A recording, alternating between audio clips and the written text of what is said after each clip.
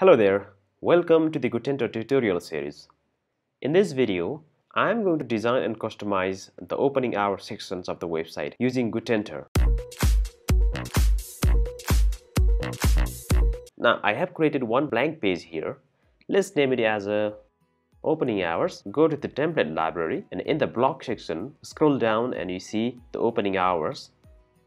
Now we have got a couple of choices here. You can use any one of these. Before inserting the blocks, you can preview it and check which one you like.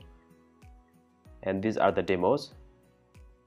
I like the first one, so I am going to insert the first one, but you can insert as your wish. And this is the raw design. Update the page and view the page. This is the default design. Let me make some changes here. You can make a change as per your routine here.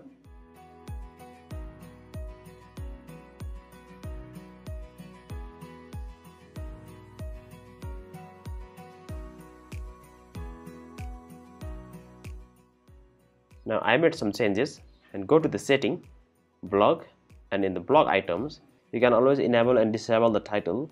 In this template section, you have different options as you can see. For now, I want to keep the first one. Go to the style.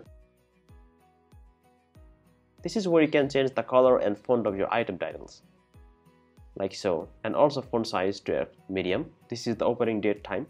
You can change the color here and go back to the advanced setting and background. You can put the overall background here, or you can put image here. Upload the image, select the image, but the text is not visible, so I want to put the background color here and also decrease the opacity. Once you put the background color here, now you need to change the text color. Go back to the general, blog items, then style and item title, color, put the white, and also in the opening date time, go to the color and put the white.